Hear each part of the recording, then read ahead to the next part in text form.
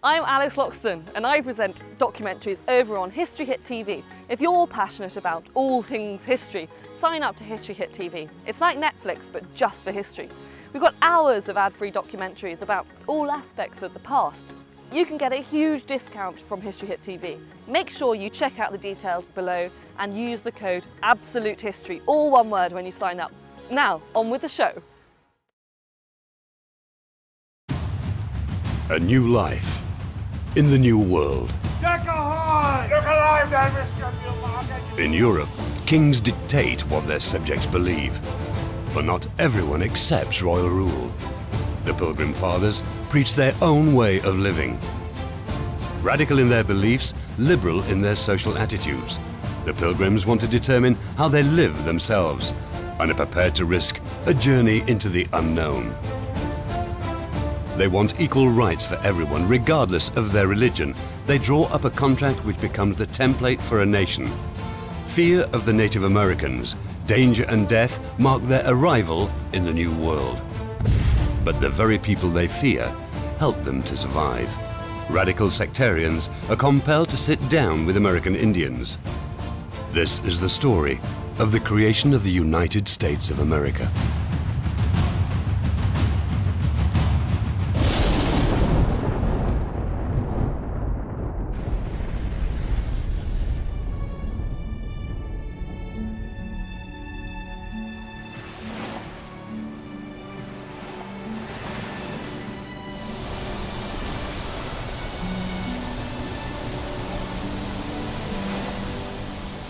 For many Americans, the origins of their country begin with the Mayflower.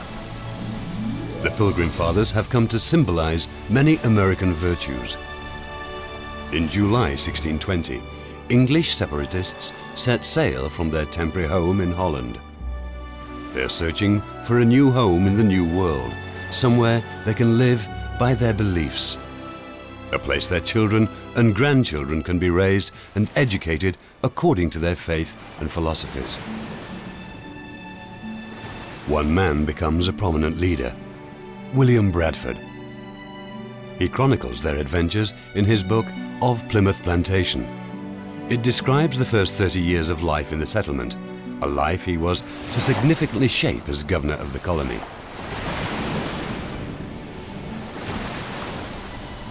Bradford was extending the English horizon to the New World.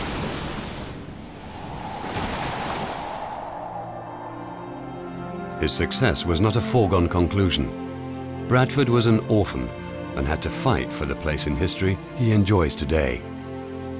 But his prospects to succeed were probably greater living within this small group of Puritans, where the individual counts for more than the hierarchy. The agreement of all members in important matters is paramount to the Puritans. They want to live peacefully with each other. For them, serving the covenant God through free discussion and even decision-making, what they called the decision and the consent of the major part, that was their means of trying to understand the mind of Christ in any given situation.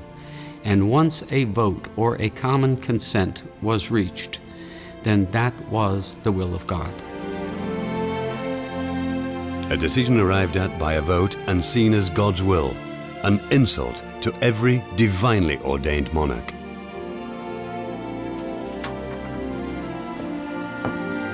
William, come along. William Bradford was born in 1590 in northern England at the end of the Elizabethan age.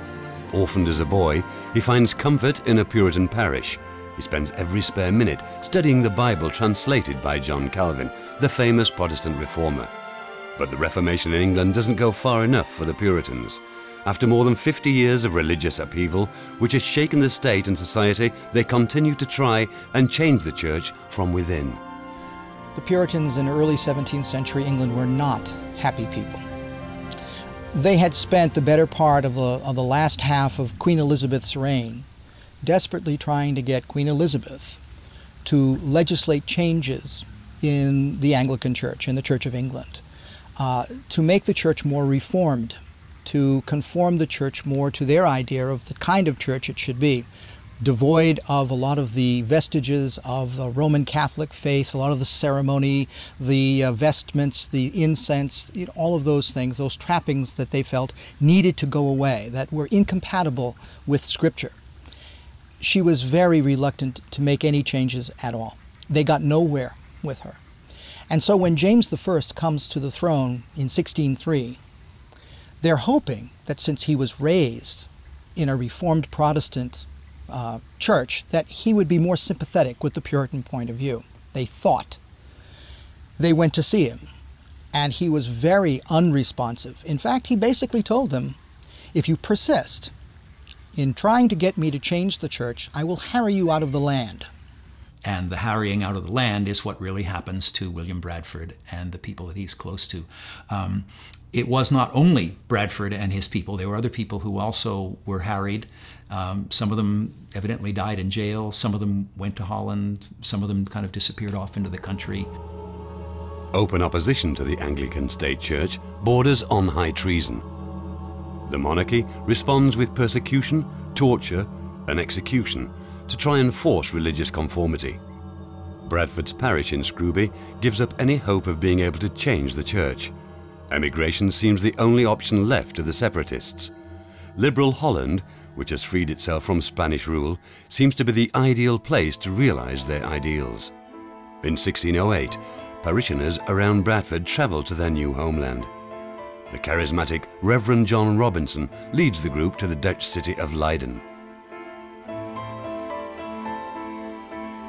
Leiden is the right place for a new beginning. The city is flourishing. There are thousands of small businesses, and everyone is welcome who wants to work and will obey the laws. Religious refugees from all corners of the world flock to Holland, where a surprisingly tolerant climate for the times exists. Work, commerce, and profit are what counts here. Work shapes people's lives from sunrise to sunset. Reverend Robinson and his people take up residence in the narrow alleyways around Pieterskerk.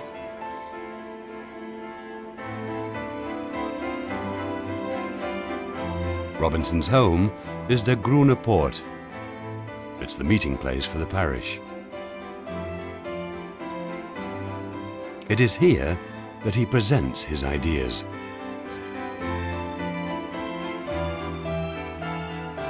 Robinson said in his justification of separation that there are really three forms of government in a covenanted church. They are first a monarchy with reference to God and Christ. That even was a threat to King James. And they were a aristocracy with reference to the eldership who ruled daily affairs of a congregation. And they were a democracy when it came to the whole people, and decisions had to be made ultimately by the whole people of God. That was what they called the popularizing tendency that was a threat to church and crown. It is also a primitive form of democracy. But the separatists have not given up hope of being able to change the Anglican Church. They print pamphlets and secretly ship them to England. King James is outraged and calls the Dutch ambassador. Under pressure, the authorities in Leiden imprison the authors, but they are soon freed as they have not broken Dutch law. Undeterred, the separatists continue to publish their beliefs. They believe they serve a higher cause and want to show England and the world their righteous way.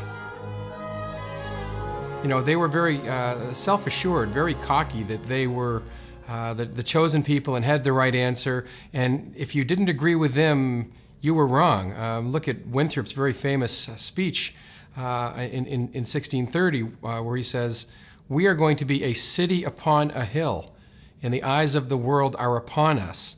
You know, we've had to leave England because it's so corrupt, and we're going to form our own experiment here. And just by example, we're going to be so great and so wonderful that everyone else is going to want to be like us." So I'm not convinced these people would be very palatable to us today. The members of the Leiden parish continue to view themselves as Englishmen in exile. But the liberal Dutch attitudes, which first drew them to Holland, now begin to repel them. Their children are under no circumstances to become Dutch freethinkers. The idea to find a new home slowly begins to take shape among some of the parish. Bradford, who is now married, is one of them. Robinson senses that alienating themselves from life in Leiden could be a dangerous move. He preaches tolerance for dissent and hopes to present the Puritans as a more open-minded people. Looking at the story of Genesis, Robinson decided that the story of the fall, the expulsion from paradise, meant that every theological dogma, every doctrinal statement was itself inherently flawed, and that this meant that people should be relatively patient and tolerant of other people's ideas, because you couldn't yourself be sure that your own understanding wasn't flawed and that you were rejecting it by mistake if you disagreed with someone. So your own ideas could not be perfect, and someone else's ideas might not be imperfect in the places you imperfectly thought they were. This led to mutual toleration, which is very unusual at the time. The situation in Holland grows tense. The Dutch are on the brink of war again with the Catholic Habsburgs. Finally, the separatists decide to vote whether to found a colony in North America. Half the parish wants to risk the dangerous journey into the unknown. William Bradford is among them. The inexperienced Pilgrim Fathers rush to buy a ship. The Speedwell is to travel first to Southampton, where they believe fellow believers are waiting to join them. Their plan is to then set sail for the New World in 2 ships from the southern coast of England. But they are ill-prepared for the harsh journey across the Atlantic. Everything seems to go wrong. First, a storm forces them back. Then the Speedwell springs a leak. Their journey doesn't seem to have God's blessing. Many families decide to give up, but William Bradford is determined to make the trip. Treacherous autumn storms arrive as 102 passengers finally set sail in a rented freighter, the Mayflower.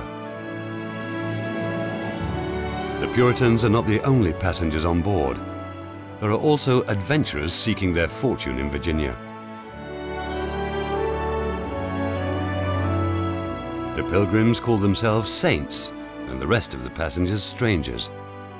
But they realize that they all need to get along if the new beginning is going to succeed. John Robinson urgently calls upon his followers to exercise tolerance and respect for others. It is clear to him that a new colony will only succeed if there is harmony among the settlers. The Mayflower set sail too late for a safe passage across the Atlantic. The travelers pay a heavy price for their lack of planning. Fierce storms batter the ship. The captain has no choice but to drop sail and leave the Mayflower to the mercy of the elements. The physical and psychological strain on the passengers is tremendous. They confront death every day in the dark, stinking steerage. Added to that is the knowledge that if they do survive, they have no idea what the future will bring. It was a big leap into the unknown for all of them, for the passengers, for the sailors, for everyone involved. About halfway across, the Mayflower was in a very severe storm. Large waves were crashing on deck, water was leaking down below, and during one of those storms, the main beam, the beam that helped support the main mast of the ship, bowed and then cracked. Sagged down, allowing a lot of water to run on board. It must have been a very frightening thing, and they must have thought that they were foundering. And even the sailors who are used to life at sea and the dangers of being on the ocean were concerned about what was happening. They were fortunate in that they were able to prop that beam back up into place using an iron screw that was probably brought over for house construction. To get that beam up into place, and then they supported it with a couple of posts, working with the ship's carpenter, and they were making a decision about whether to continue on to the New World or to turn back at that point. They knew that if they turned back, that was probably the end of the Plymouth adventure, the end of their opportunity to start a colony. In general, their diet was slowly degrading their health. The lack of vitamin C wasn't helpful, the amount of salt in their diet, and the inactivity all lent itself to causing them to become more tired and weaker as the voyage went on.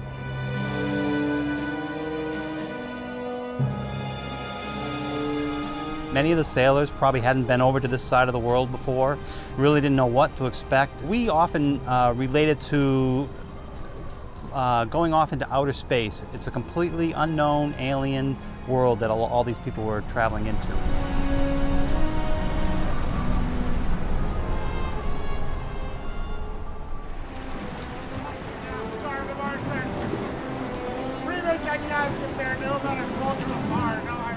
During the crossing, a child is born.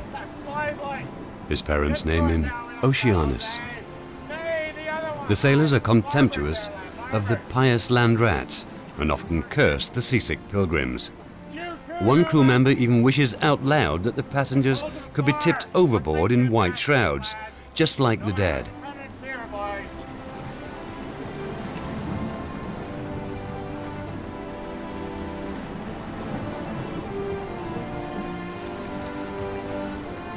When this bitter crewman himself dies just days later, the Pilgrim Fathers see it as a divine message.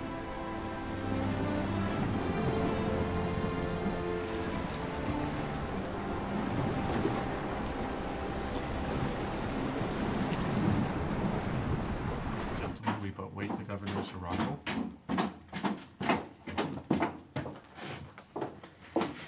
Gentlemen, prepare your hearts for the divine service. The Mayflower's destination is the north coast of America, where the English hold some sway. They hope to settle in the Hudson River Valley, the area which is now known as New York. At the time, this was the northern tip of Virginia, the site where several years before the Jamestown colony was established. The Pilgrims have purchased a patent to colonize this region in England. After the endless storms, the Pilgrim Fathers only have a vague idea how far off course they've been blown. They suspect that as the journey has lasted so long, the Mayflower is too far north. The passengers are sick and emaciated after the journey. Their supplies have nearly vanished. There is nothing left to do but put their fate in God's hands. Land ho! Deck there! Gentlemen! On the morning of November the 9th, 1620, after 65 days below deck, the longed-for cry finally echoes from the crow's nest. Land! Deck ahoy! Deck ahoy! The Pilgrims can already smell the land. They watch in wonder as the tint of the sea merges from deep blue to pale green. America.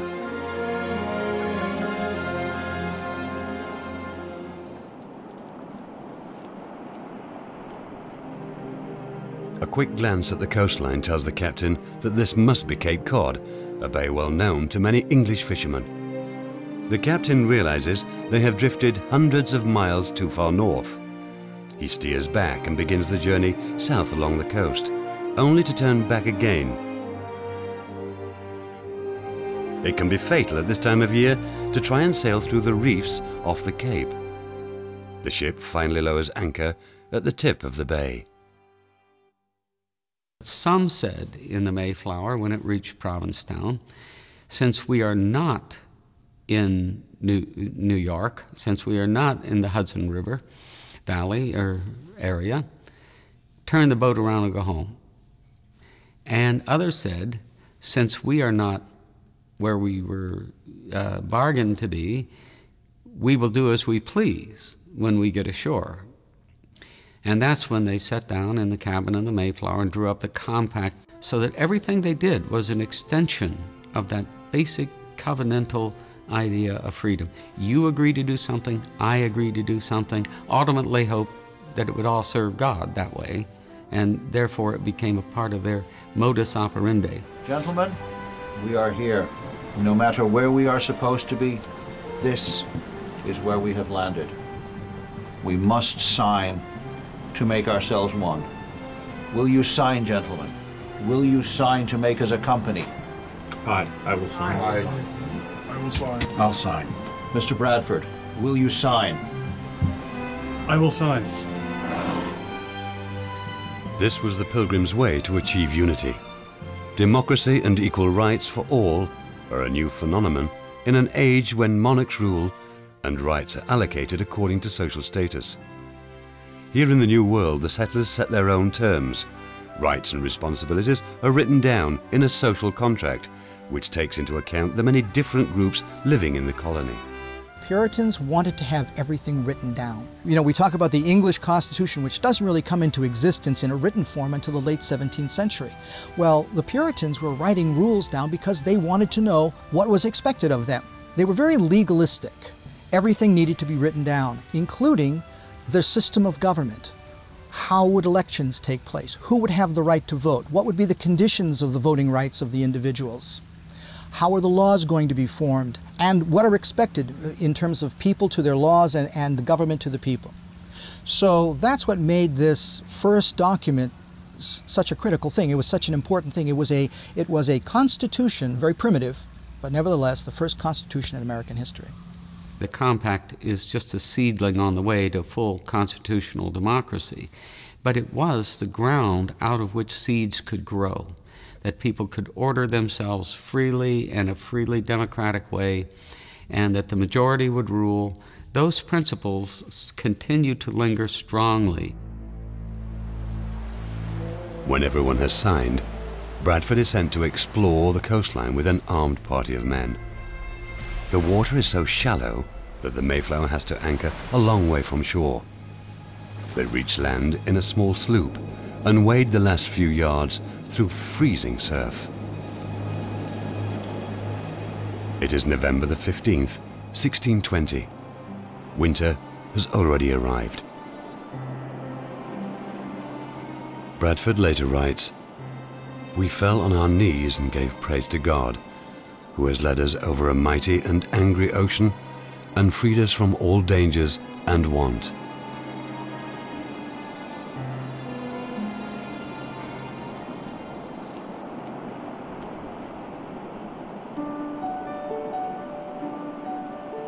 The dunes the scouting party wander over remind them of the Dutch coastline. They find the remains of a shipwreck washed ashore years before.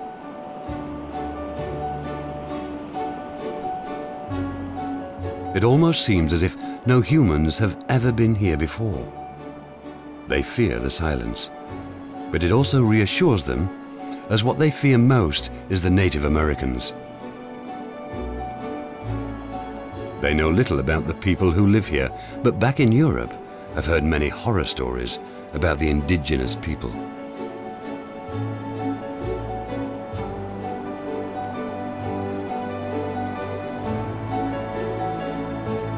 Here in the sand, they find traces of human life.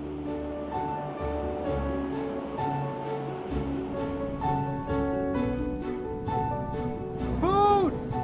They discover a wealth of seed, stockpiles of a type of corn they have never seen before. The settlers have precious little seed left, and winter has arrived. The discovery seems to be a gift from heaven. The pious men have no qualms about simply taking what they need. So strange looking. It is, it is. As they were coming from their landing place and up the coast, they went into the storage areas. The Cape Cod was not a habitable place for the native populations through the winter months. Once the fall set in, they all moved out of Cape Cod. But because it was a favorable place for summer, and this is where they had their gardens, etc., they left there in the storage pits their seed plants and the whole bit that they were going to need. And it has been said that the people, the newcomers,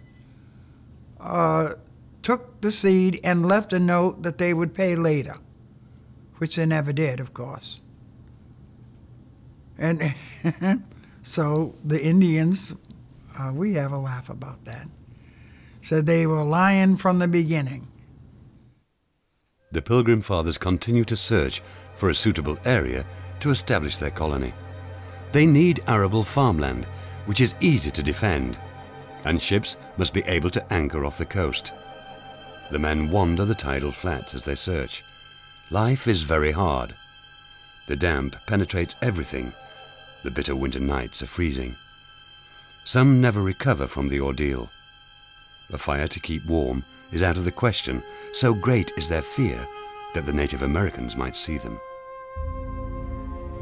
Suspicious noises and eerie shadows surround them. Never cares! Empty your arms!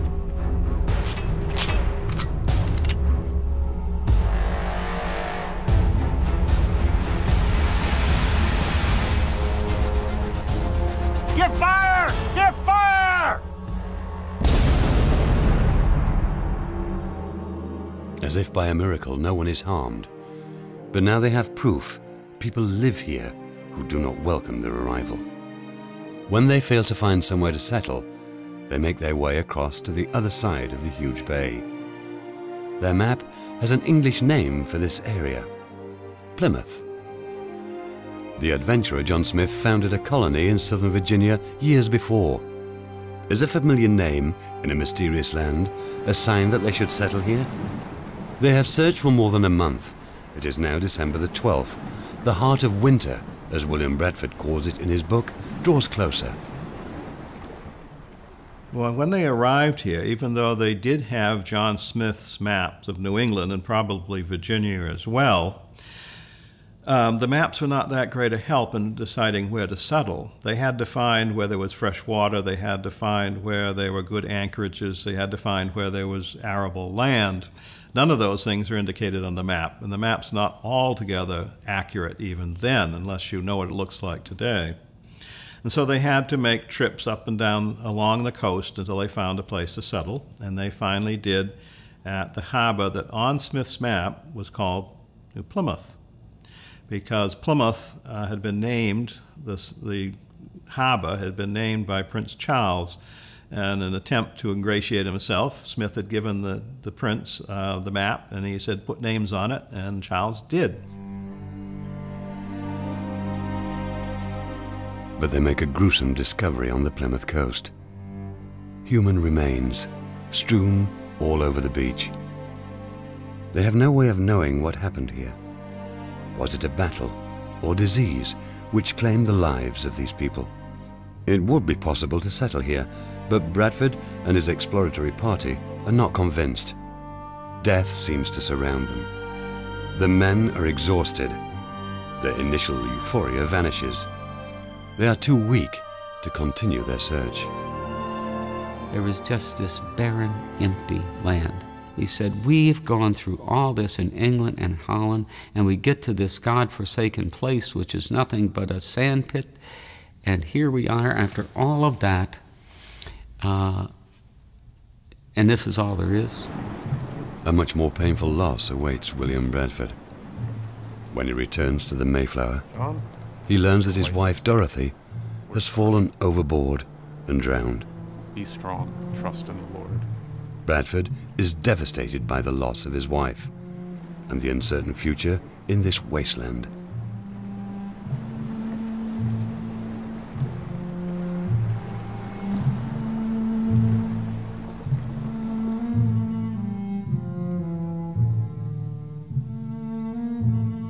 But he clings to his faith.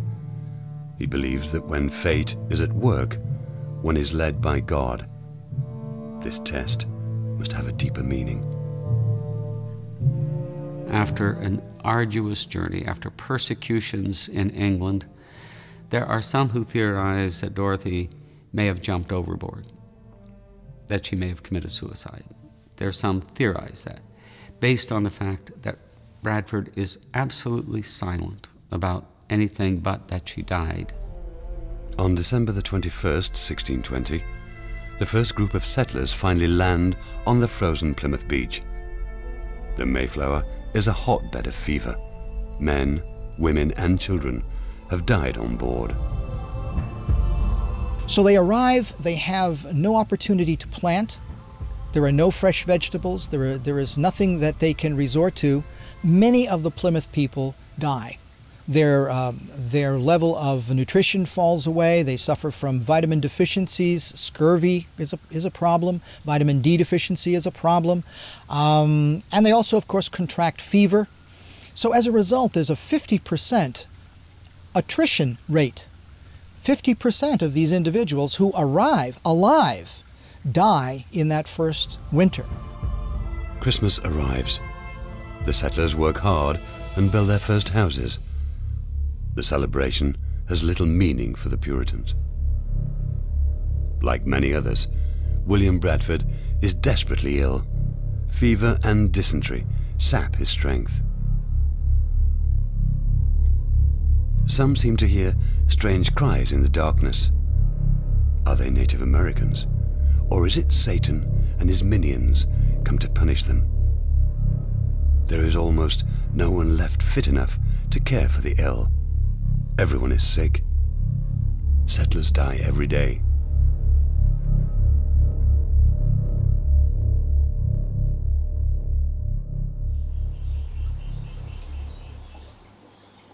On top of everything, they live in constant fear of the indigenous people living here. None of the settlers has actually seen an American Indian up close. But surely some are very near. Are they a threat to the colony?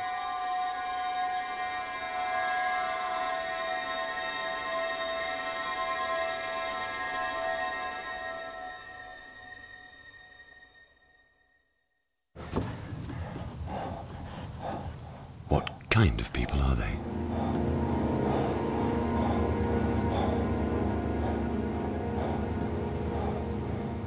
Little is known in Europe about the Native American people, apart from the propaganda spread by the Spaniards and Portuguese to morally justify their gruesome repression and extermination campaign in Central and South America. They speak of depraved cannibals, whom one must force-feed Christian culture and civilization at the point of the sword. Savages. Worse than savages. Slaves. Not even human. It is now March, and winter doesn't seem to want to end. The constant cold and damp drain the last of the settlers' strength. Every day is a struggle for survival. The settlers know that they are being watched. This is not the time to show any sign of weakness. An attack now would spell the end of the colony. They have no worldly pain. Weep for those who remain behind, for they remain in the strife and confusion of life. Ashes to ashes, dust to dust. Amen. During the day, even the sick stand guard. Exhausted men are propped up against trees as decoys. The day's dead are buried at night in order to prevent those watching from counting how many able men left to fight. In spite of everything, no one thinks of returning. One of the great American traits is perseverance. You know, you've got the Apostle Paul kick against the prickers, and you've got to go on no matter what. And you can't give up or give in. We often do. But the ultimate goal is to endure anything for the sake of the kingdom, for the sake of the covenant, or some principle, not in oneself. And that's what they did. The first warmth of spring in 1621 fills the settlers with hope. Perhaps the worst is behind them. Now they have only one fear left: the Native Americans. Will they tolerate new arrivals in their homeland? Carver, Bradford, and the others finally settle in an abandoned Patuxet Indian village.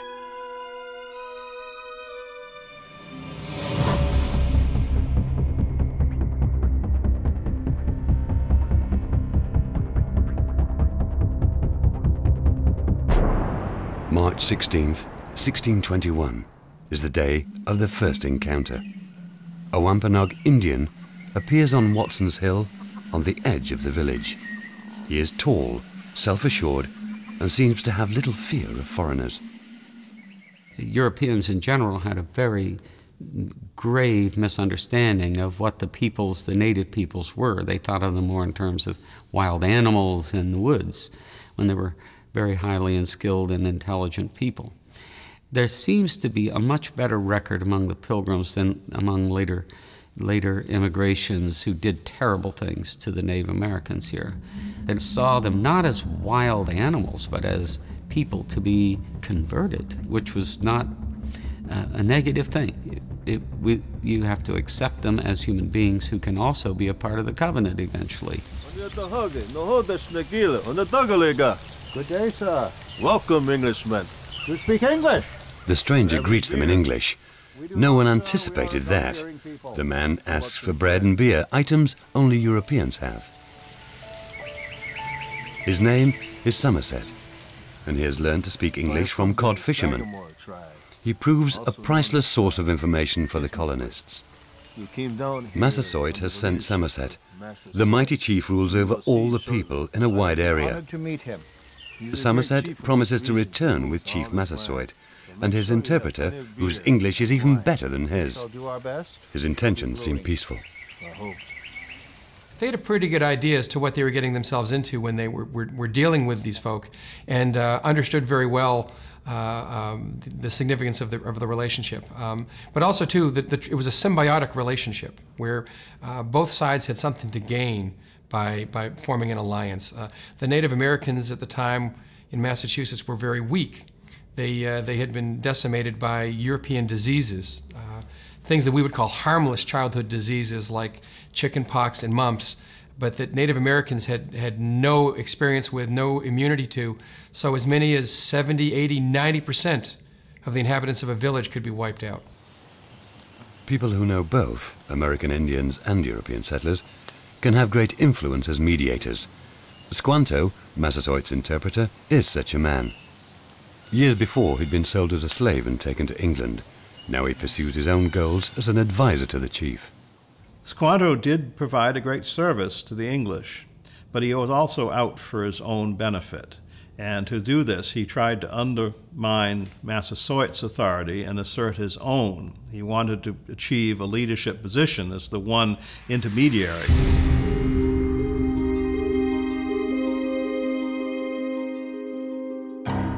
"5 days after Somerset's first visit, he returns to the English village with Squanto and the great Massasoit.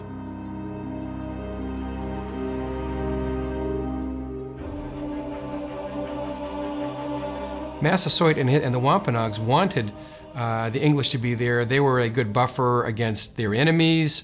They had all this really cool high-tech stuff like, would you rather chop down a tree with a stone axe or a steel axe? It's a reciprocal relationship that I think both sides understood quite well.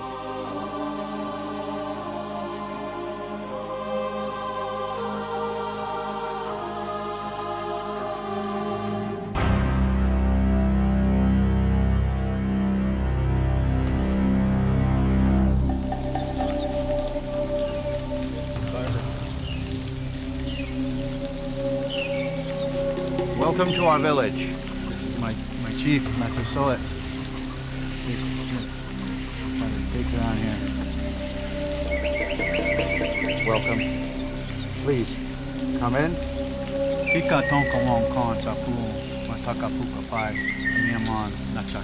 Gentlemen, please, into my house.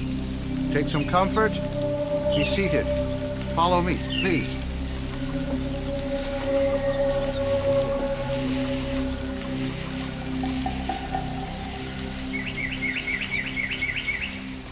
One of the most important adjustments, shall we say, that they were able to make was that they were able to strike on somewhat uneasy peace, which lasted for quite a while with the Wampanoag people. Massasoit, who was the chieftain of the Wampanoag people, forms a treaty which he keeps throughout the remainder of his life, which enables Plymouth to establish itself without fear of reprisal from the local people, from the local Native Americans. And as a result of that, they were able to focus more on settlement, clearing the land, getting their crops in, survival.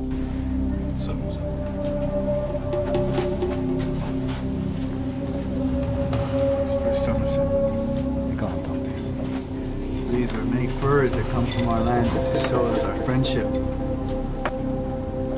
We are very pleased to be here. He is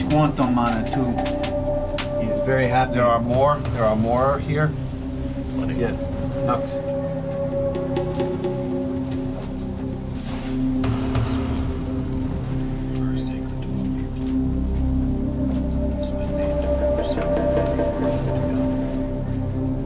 We will honor this treaty and we will keep it sacred to our people also.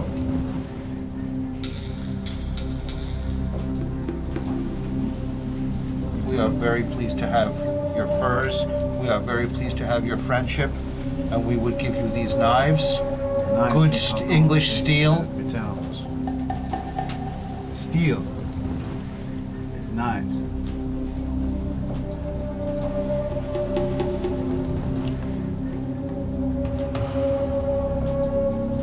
However, what we do is we seal our friendship with a pipe, 4 directions. Massasoit has carefully considered his response to the settlers' arrival for a long time. He has spent months in the swamps with his priests to establish contact with the spirits, hoping for inspiration about what best to do for the good of his people. Some of Massasoit's advisors demand the expulsion of the English. Given their superior strength, it would not be difficult. But Squanto, who knows the English better than most, exerts a great influence. He explicitly warns Massasoit about the European superior weapons. Squanto hopes to secure and strengthen his standing. He leads Massasoit to believe that the men from across the ocean have their deadly diseases stored in barrels and can release them at will in order to destroy the Wampanoag. It is a brazen lie intended to push Massasoit towards a peace treaty and consolidate Squanto's position. The treaty was basically one of mutual understanding and respect. It was a little heavily weighed towards the English, but then the English were making it. And we're not sure exactly what the native people who didn't have a written language understood about what had been agreed, but whatever it was, it worked. It worked for many years. It worked as long as everybody basically respected and left each side to do as they wanted. Shortly after the conclusion of the treaty, Governor Carver dies unexpectedly. The fledgling colony needs a strong successor in these testing first months, when simply surviving is the priority. William Bradford is selected. After initially hesitating, he accepts. It is to become the greatest challenge of his life. The peace treaty allays the colonists' fears and Plymouth prospers. The Pilgrim Fathers are able to establish themselves in the New World. The Wampanoag teach them how to cultivate the native plants. The seed they stole from Cape Cod flourishes here. The seed they brought from Europe flounders. The Wampanoag also teach them how to live in harmony with the rhythm of the seasons. They show them what nature has in store for them in the spring, the summer, and the fall. Massasoit and the Native Americans with him helped the colonists with providing them food. And in many cases, showing them, for example, showing them how to plant Indian corn. And it is the wonder crop, that helps the world eat today. And if it hadn't been for Native Americans showing the Pilgrims how to grow that, they probably wouldn't have survived more than a year or two. The good relationship between colonists and Native Americans lasts for more than 50 years and is one of the reasons for the success of the English settlement in North America.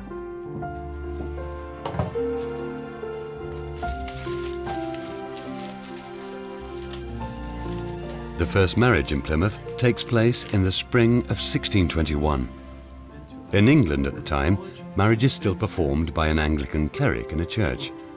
In Plymouth, it is a civil ceremony, a move which will have huge consequences for the colony.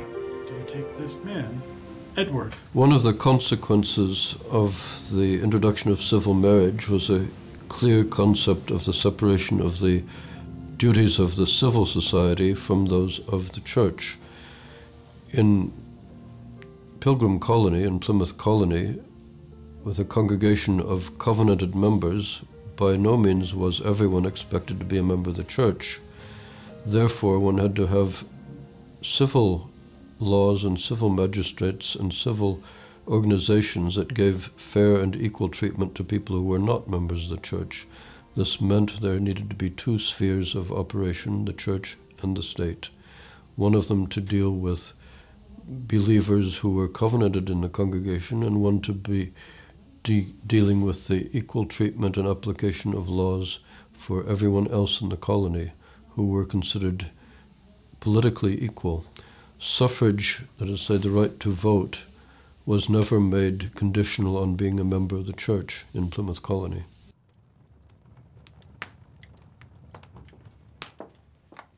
The first fall in Plymouth.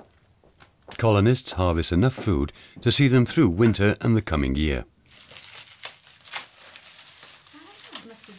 The harvest festival approaches.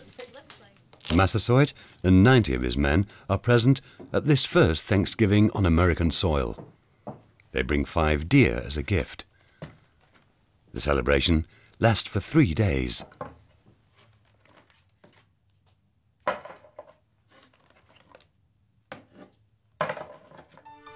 Subsequent generations of Native Americans interpret this first Thanksgiving in a very different light. It is no reason to celebrate. It's worse than a story. It's a lie. It's worse than a myth. It's a lie. There is nothing in the Thanksgiving story that you have heard and all of America has heard that is sanctified or celebrated by Native people. Today, many American Indians view the first Thanksgiving as a day of national mourning. At the same time, I think they felt it very important that they would include the Native Americans in the area, because even though they may not understand, even though the Native Americans might not understand the Calvinist theology behind the idea of thanking their God, they wanted to also, of course, reaffirm the friendship that had been established at this point in time. And we often say, well, would the natives really have been invited into this European Calvinist kind of environment? And the answer is yes, they were. It is the ultimate American holiday, a fact that would be astonishing to William Bradford. After he was voted in as governor, William Bradford, the orphan from England, helped shape the success of the Plymouth colony for the rest of his life. He rules with foresight and a firm hand. But it was mainly due to the help of the Native Americans that the colony survives. Massasoit could not have known that this handful of colonists would be followed by thousands upon thousands of land-hungry settlers who would bring this giant continent under their control. A few years after the deaths of Bradford and Massasoit, war breaks out in New England between the European settlers and the Native Americans.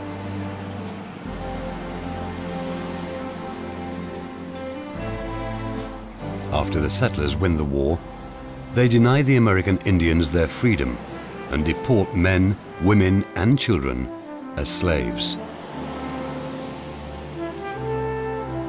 Today, Plymouth is a bustling tourist town with many historical attractions. The name Bradford can be seen everywhere.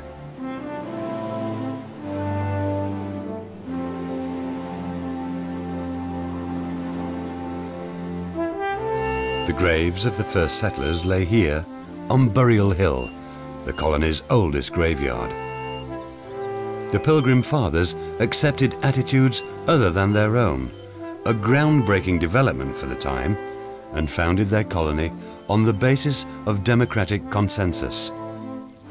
The Puritans felt that they had been chosen by God. At the same time, they lay the foundation for a society dedicated to freedom, equality, and justice for all, even if the reality often looks very different. Today, religion is a private and personal matter in the United States, perhaps because it has such an enormous political significance. They create something new, and what is new is that America, you know, this bold experiment that is still playing out to this day. The Mayflower has become a symbol. It has become a part of our social consciousness. There's a Plymouth in every town in every state in the country. What they're doing is saying, this is now their land, not yours anymore. You have to speak their language. You have to obey their laws. That was the story of the conquest of America. Religious dedication to such a degree that they are willing to take this trip and place themselves on a foreign shore and risk their lives for the sake of what they believe. I wish I had lived back there, only to warn people of what was to come. We're in Bradford's garden, and sometimes when I leave the church at night and lock up, I think I still see him sneaking through the town to see if we're doing well by his legacy.